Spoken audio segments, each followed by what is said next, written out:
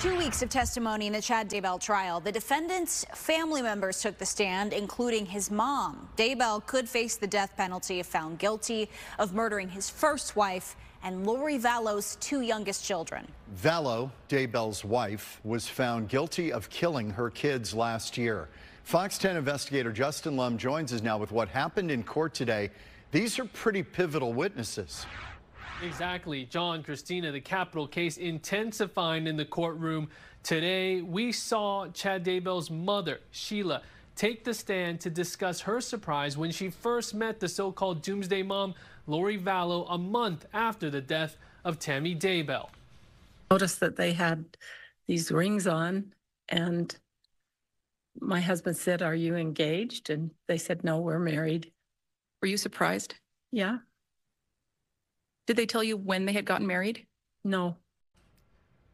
Sheila Daybell didn't have much to say as she faced her own son in court, her testimony lasting less than 20 minutes, but it also said a lot. The defense then pointed to Chad and Lori's seemingly opposite personalities and how Chad is more introverted and had less experience with romantic relationships, to which Sheila confirmed. Lori's children, J.J. Vallow and Tylee Ryan, were found dead in Chad's backyard in June of 2020 after missing for several months.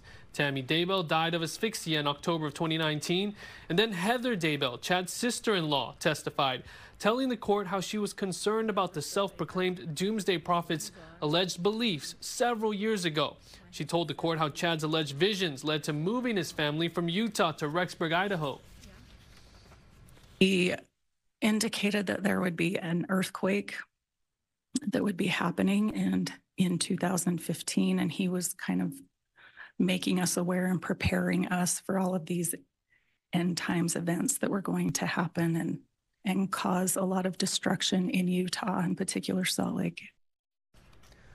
This morning, we also watched Kay Woodcock, the grandmother of J.J. Vallow, as she took the stand and talked about how she became more suspicious as she tried to get in contact with the 7-year-old who had gone missing in September of 2019, which leads us to the full body cam video we're now seeing of Lori Vallow during that welfare check a couple months later. We have all of that footage on our website, fox10phoenix.com.